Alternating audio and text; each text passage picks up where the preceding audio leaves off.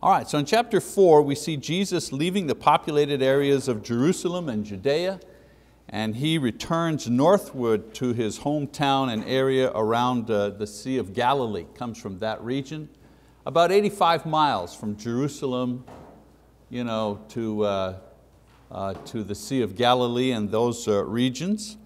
And on this particular journey, John recounts Jesus' encounter with a certain woman at a well, and in so doing, again, you're going to see how He touches, once again, all the themes in this particular scene.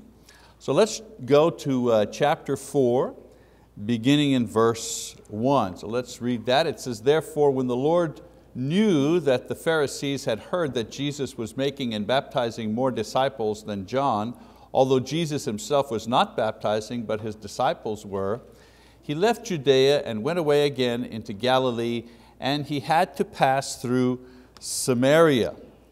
Now, we discussed last week the idea that Jesus did not want to confront the Pharisees.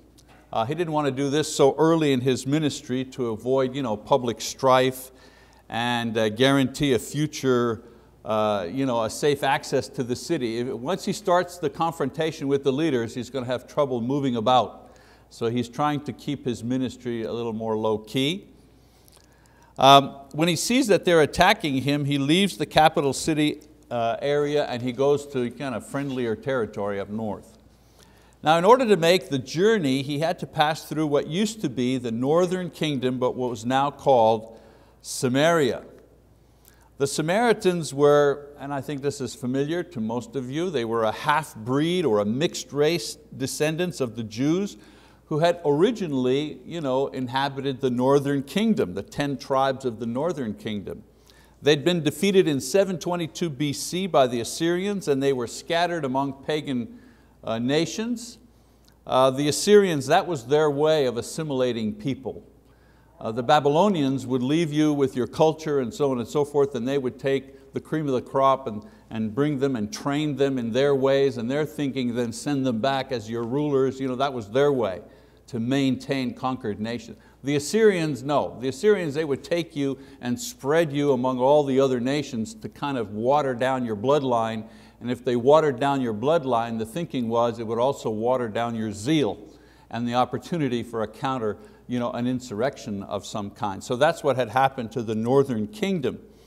Throughout the centuries, however, as people are wont to be, they had drifted back to repopulate the areas where the old northern kingdom used to be. Of course, they were no longer full-blooded Jews, having intermarried within foreign nations, but they still claimed Abraham as their ancestor, as the Jews of the southern kingdom did as well.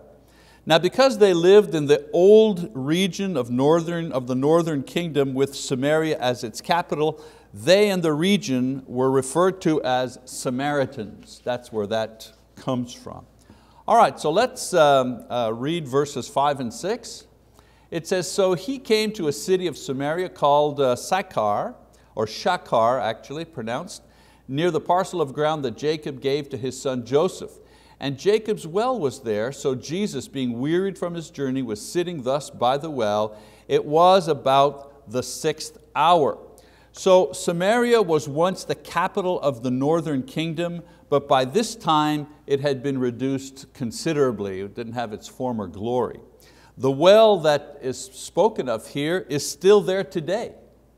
You can visit it. It's still providing water. The thing, however, is it's inside a church building. They built a church building over the well and it becomes a pilgrim site now.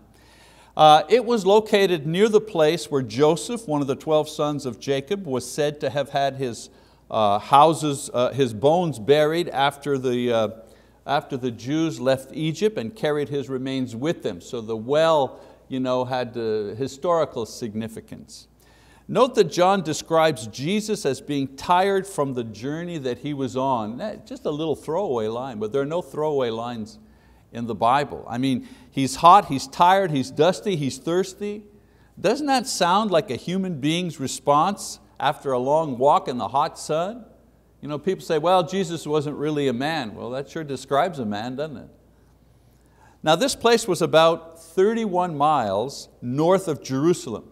So Jesus was probably on the second day of his journey north. It was noon, of course, the hottest time of the day, and if ever you've been in that area of the world, very, very hot. So he arrives at this cooling spot, he sits to rest before moving on. Now, in order to understand more fully the amazing encounter Jesus has with this woman that he meets here, it's helpful to know how Jesus felt, or how the Jews rather felt about Samaritans. In a word, they hated them because they were a mixed blood and therefore considered an impure race. They hated them because the Samaritans worshiped at Bethel. Now Bethel was a place of worship in the north established by the northern king Jeroboam long before in order to keep the people from going south to Jerusalem. When there was the civil war and the country broke up north and south, the north had more tribes, 10 tribes, the south only had 2 tribes, but Jerusalem was located in the southern kingdom. That's where the temple was. And of course people would naturally gravitate towards going to the temple. So the northern king, in order to stop that exodus, established another place of worship in Bethel for the people of the northern kingdom. So that was one of the contentious issues between north and south, and you'll see this point come up when he begins talking to the woman. In addition to this, the northern or the Samaritans, they only accepted the first 5 books of the Bible as authentic, and they rejected the prophets. Of course, the hatred was mutual because the Jews had rejected the Samaritans' offer of help to rebuild the temple after the Jews came back, the southern Jews, after they came back from captivity in Babylon, they started rebuilding the temple, and the people in the north offered to help, and the Jews of the south said, no way, you have no part of this. So as we see today, people keep an offense a long time. You know what I'm saying? They're still fighting over this type of offense. So for this rejection and their superior attitude, the Jews had earned the reciprocal hatred of the Samaritans. And so into this town, Jesus ventures one day, and he meets a Samaritan woman who herself was coming to draw water on a hot noon day, and even that was unusual, and we'll see that in a moment. Now I want you to note that the woman is drawing water at noon, an unusual time because the normal time for this would be in the evening. I want you to note also that she was alone, a fact that will have meaning as we learn more about her. So let's read verse 7 and 8. It says, there came a woman of Samaria to draw water, and Jesus said to her, give me a drink, for his disciples had gone away into the city to buy food. Now, again, it would be normal for a human being in this situation to ask for a drink. The amazing and ironic thing is that the fountain of life himself was asking for mere water. I mean, it's just an amazing scene that you see there. He was traveling with his followers who had left him there to buy food, as John said in another town. Verse 9, therefore the Samaritan woman said to him, how is it that you, being a Jew, ask me for a drink, since I am a Samaritan woman? For Jews have no dealings with Samaritans. So what does she do? She rebuffs him. She basically says, no drink for you. And she states that the social barriers that separate them precludes her from her serving him water. First of all, there was the man-woman barrier. Today it's nothing. You talk to a woman, even a strange woman, and there's really, nobody is offended. But in those days, a man didn't talk to a woman if she was alone, and a Jew and Samaritan, they also did not have good relations. Verse 10, Jesus answered and said to her, if you knew the gift of God and who it is who says to you, give me a drink, you would have asked him, and he would have given you living water. So Jesus responds now as the Son of God, not as the weary traveler, not as the thirsty man. He answers her by telling her that what he asks for is very small in comparison to what he, the Son of God, is able to give her. He offers living water, a concept that goes far beyond social custom and old rivalries, a spiritual gift described by using spiritual words. Actually, the term was used by Jeremiah in the Old Testament in warning the southern kingdom of its imminent destruction because of their sinful idolatry. Jeremiah referred to God, who is the source of life and truth and light. He also referred to Him as the living water that would punish them for their sin. So that term comes from the Old Testament, from Jeremiah, and it's in reference to God Himself. So Jesus is saying, I'm offering you God. All right, uses that term, but He's saying, I'm offering you God. Of course, Jesus is saying that knowing Him and knowing the truth and obtaining the living water were all one and the same, and it was all wrapped around Himself. The woman didn't see that right away, but that's what He was saying. So let's keep reading, 11 and 12. It says, she said to Him, Sir, you have nothing to draw with, and the well is deep. Where then do you get that living water? You're not greater than our father Jacob, are you, who gave us the well and drank of it himself and his sons and his cattle? So note how she responds, how her response is similar to Nicodemus. Same idea.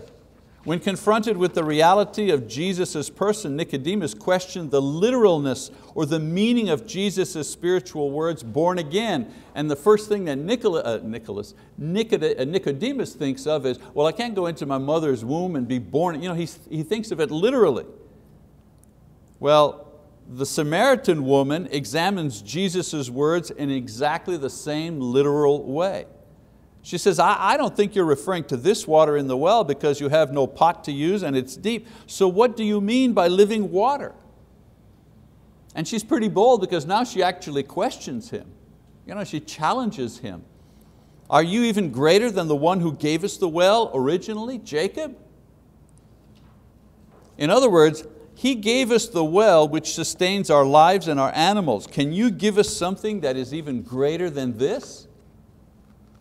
Well, let's keep reading. 13, it says, Jesus answered and said to her, everyone who drinks of this water will thirst again. So that's the literal water. Then He says, but whoever drinks of the water that I will give him shall never thirst, but the water that I will give him will become in him a well of water springing up to eternal life.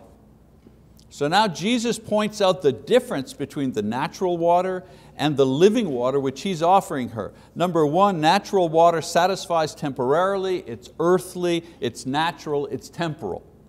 Living water, He says, satisfies completely, without end.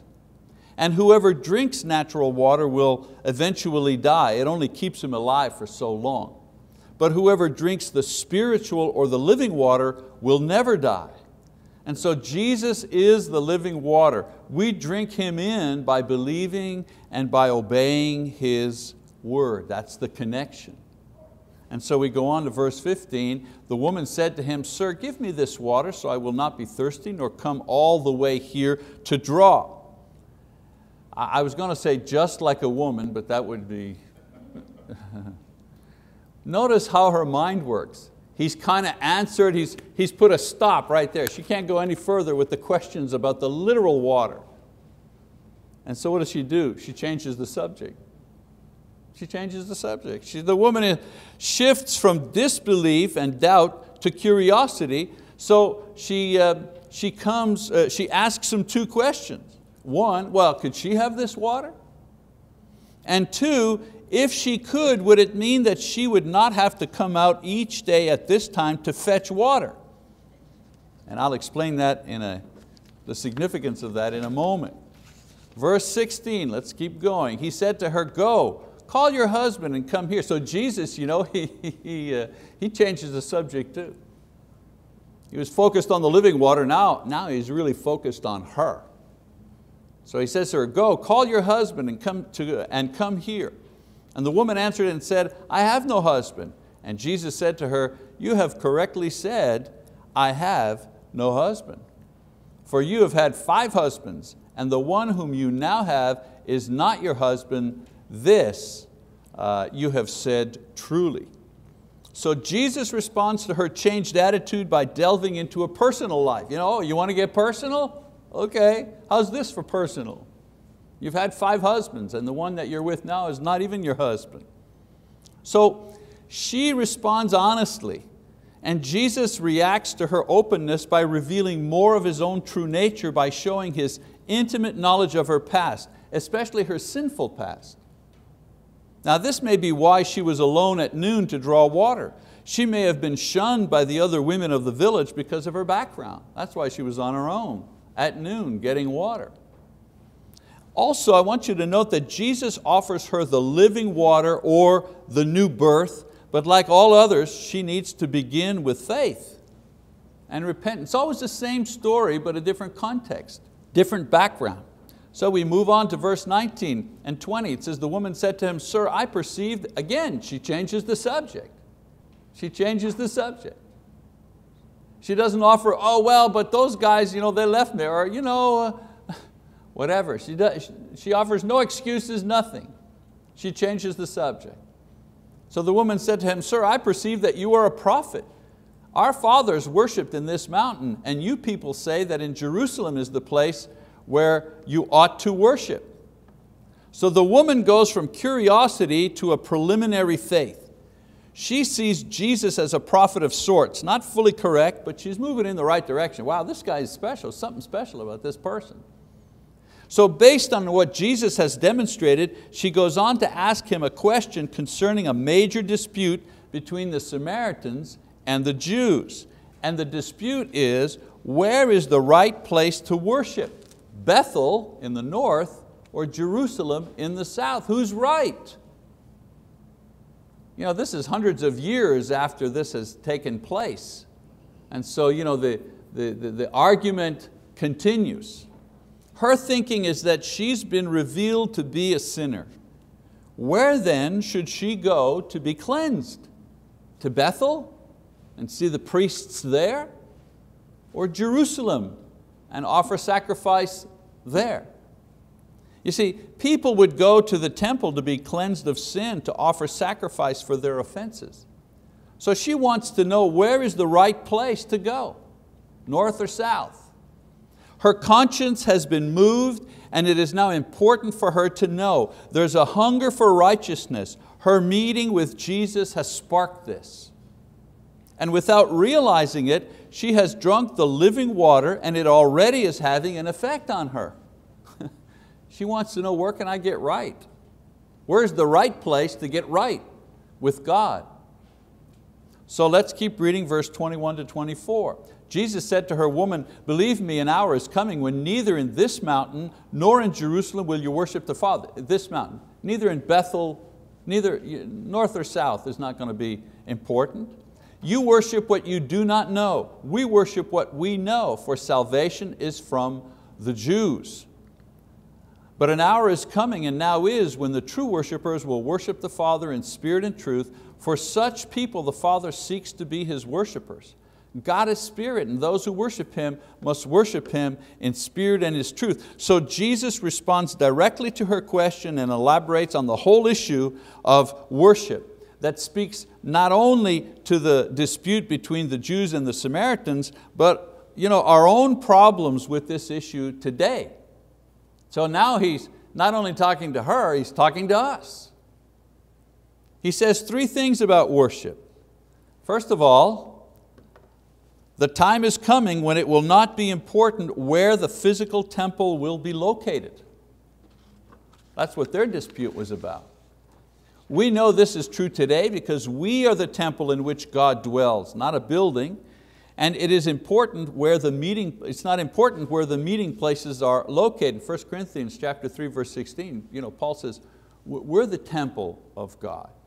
It doesn't matter where you meet, in a building, in a house, this north, south, it doesn't matter. It won't matter. Secondly, the Messiah would come from the southern kingdom, not the north. So as far as the present day dispute between the Jews and the Samaritans were concerned, Jesus tells her that the correct place to worship at that time is Jerusalem. So He solves the issue for her. The Messiah was to come from one of the two tribes of the southern kingdom, and it would be Judah, from the tribe of Judah, not from any of the 10 tribes of the north. She asked the question, He gave an answer. And then thirdly, it's not where, but how you worship. A person could be in the temple in Jerusalem but not worship properly if his heart were wrong. If God were physical, then the material would be very important. The place, the time, the things used, so on and so on, it would be important. But God is a spirit, and it is spiritual elements, it's rather the spiritual elements represented by the physical things that are important. For example, singing is physical, but a joyful heart and an understanding heart, that's spiritual.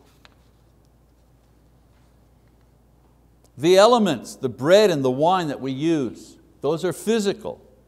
But remembering Jesus in loving unity and spiritual truth, that's spiritual. That's the spiritual part of it.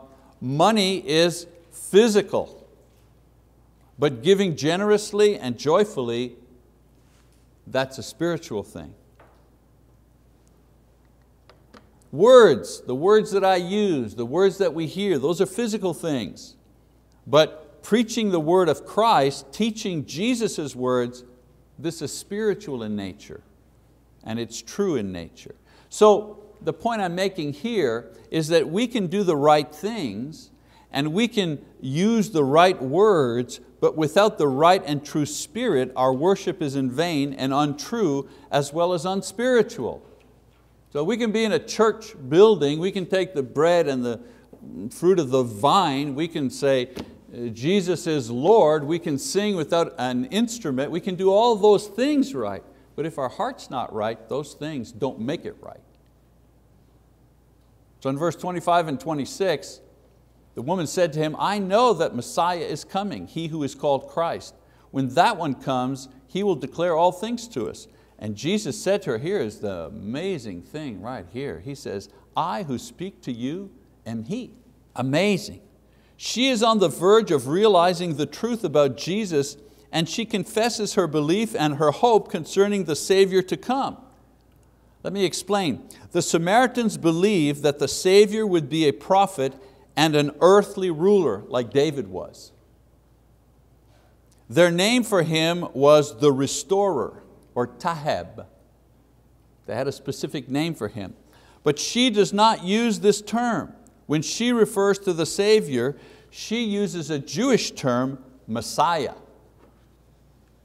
Note also how she has gone from rejecting Jesus to voicing her hope in the Savior. The Savior from the south. She didn't mention the Savior that she had been taught coming from the north. She uses the term Messiah, which was a reference to the Messiah that the southern kingdom, that the Jews from Judah anticipated coming. So she's not very far from the truth. Jesus helps her make the connection by declaring to her that He, in fact, is the Messiah. Just an amazing thing when you think about this. This is the climax of this dialogue, and very unusual for Jesus to make this direct and dramatic declaration, think now, to a single person, to one person, let alone a woman, and from Samaria. I mean, the apostles were always trying to get information and they couldn't figure it out and so on. And here's this woman from Samaria, and He declares to her as an individual, I'm He, I'm the Messiah. Wow.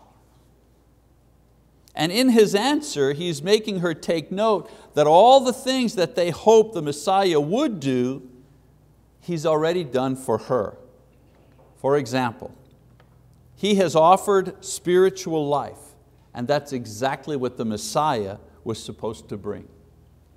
He has revealed where the true temple should be, and that's exactly what the Messiah was going to do. When the Messiah would come, He would resolve once and for all this argument between north and south.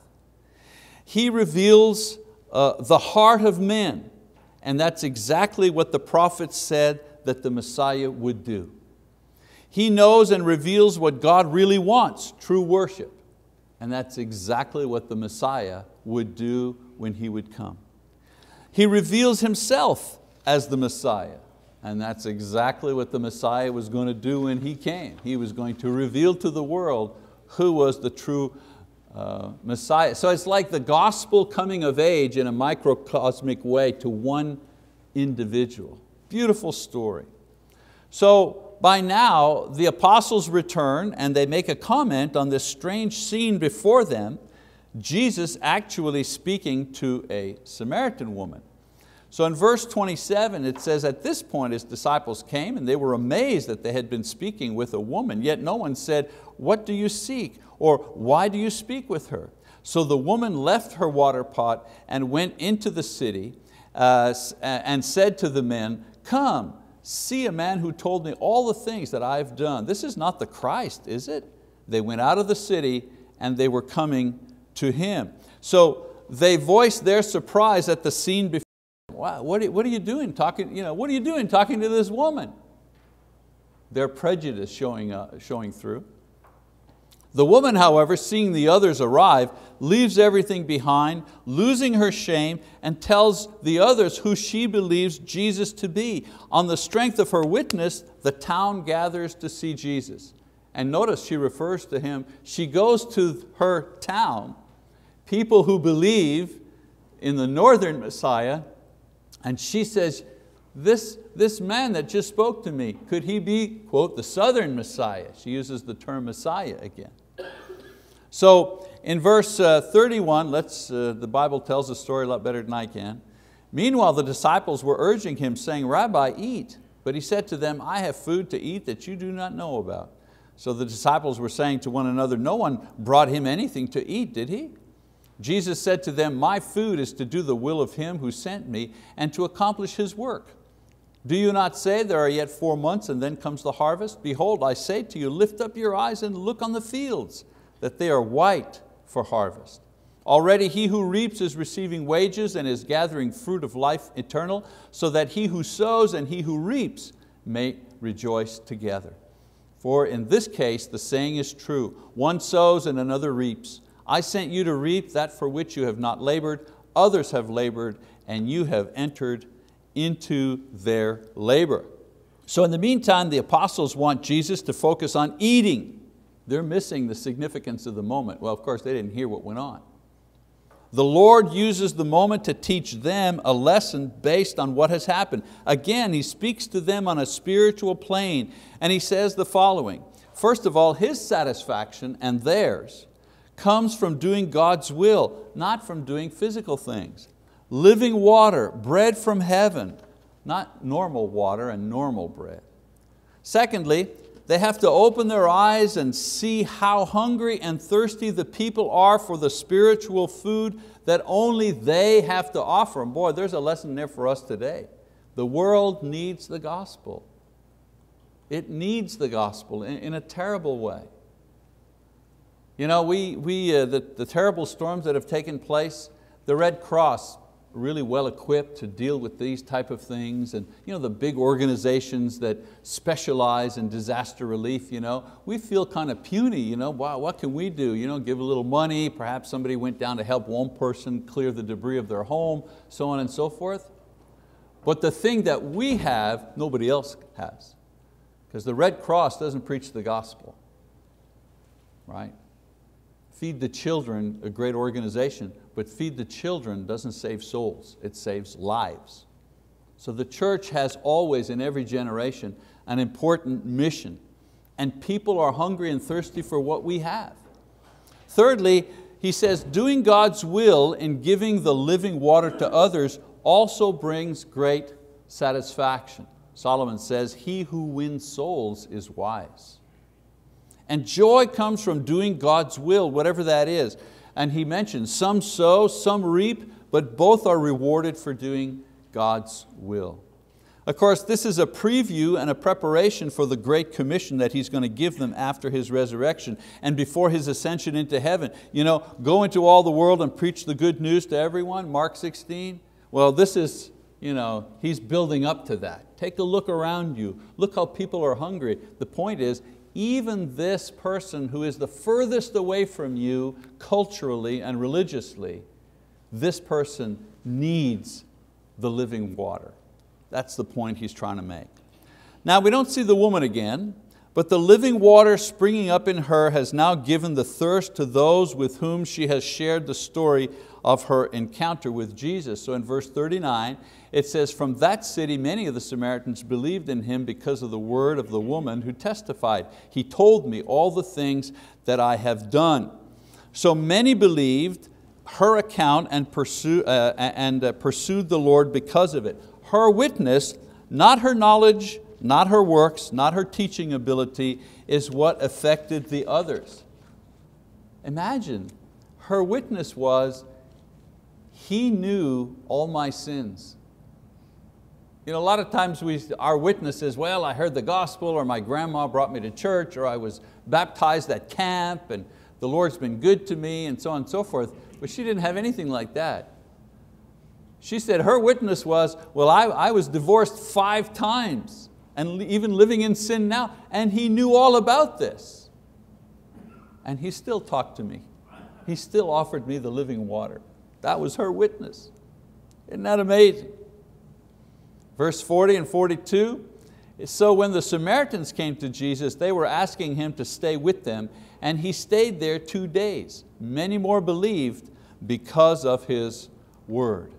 And they were saying to the woman, it is no longer because of what you said that we believe, for we have heard for ourselves and know that this one is indeed the Savior of the world. So her witness affected others in particular ways as we wrap up this lesson. First of all, they came to see Jesus for themselves. You know, I've often said in the church, you preach the gospel, you share your faith, and people will come perhaps to the church to hear the gospel from the pulpit or to sit in a Bible class. But the thing that keeps them here is the love of the church, the love of the brethren. That's what keeps them here. They were also prepared to listen. She prepared them for listening. They believed what she said about Him after hearing Him for themselves. I'll tell you something, people are never disappointed in meeting Jesus. They may be disappointed in us because we're sinners, we imperfectly represent Him many times. But once they get into the Word themselves, once they themselves begin to drink that living water, they're never disappointed. And then finally, they also acknowledge their faith in Him. They said it themselves. Now we know that this one indeed is the Savior of the world. All right, well, we've done it was a long passage today, but I didn't want to break this up into 2 pieces. So we're going to stop here. Next week we're going to go back to the material to demonstrate a very interesting lesson. We're going to demonstrate Jesus' style of personal evangelism based on this particular passage. Well, that's it for now. Thank you very much.